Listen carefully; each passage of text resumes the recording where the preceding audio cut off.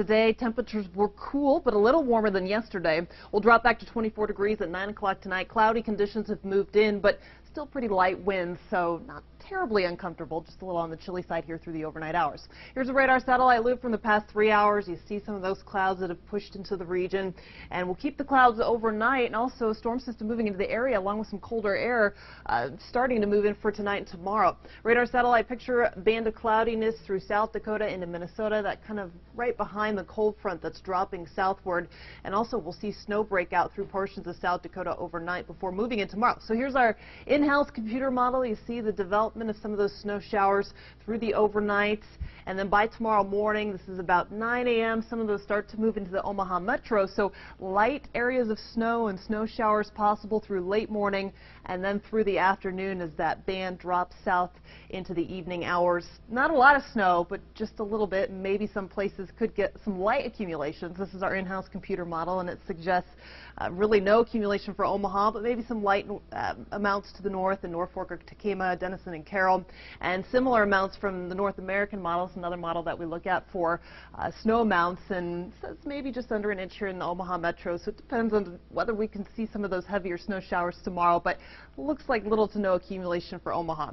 Temperatures all across the area, mainly in the lower 30s to the south, where there's not as much snow on the ground, and colder to the north and west, where they've got several inches of snow in places like Norfolk, 23 there, and 23 into Columbus. But even further to the north, much colder weather.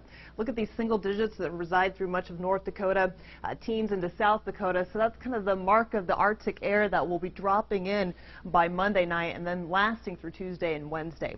30 degrees our current temperature at Epley. Winds are light out of the north at 9 miles per hour. We've got clouds that have been moving into the area. Spoke with our weather watcher in Arlington, Nebraska, Larry Nelson. 30 degrees the high there. Said clouds moved in this afternoon, and your hourly planner through the rest of this evening. We'll see dropping temperatures, or at least your almanac. 34 was our high today. Real average temperatures for this afternoon.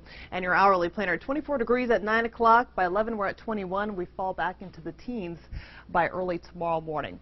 Here's that storm predictor. There's the front dropping through, and initially temperatures won't drop real quickly, but we do have that north breeze, and snow showers move in for tomorrow. That band of snow showers will drop southward by about 6 or 7 o'clock, but we keep the cold conditions. The north winds really start to pick up, and temperatures drop quickly. By early Tuesday morning, we're around 0 degrees, and we don't climb out of the single digits on Tuesday afternoon. Breezy conditions send the wind chill well below 0. It'll be cold right on through Tuesday night. 19 degrees for your overnight low temperature, 20 degrees at 8 a.m. tomorrow morning. Some flurries are possible at that point, and then snow showers become more likely into the afternoon. 24 degrees at 3 o'clock, and temperatures quickly drop after that. Look at this. By Tuesday morning, 0. 8 for the high temperature on Tuesday afternoon, and it's breezy too, so the wind chill likely stays below 0 for quite a period of time, right on through Wednesday morning. -2 there on New Year's Eve to start that day. 17 for the high, 9 on New Year's Day morning. So Brandy, a stretch of really cold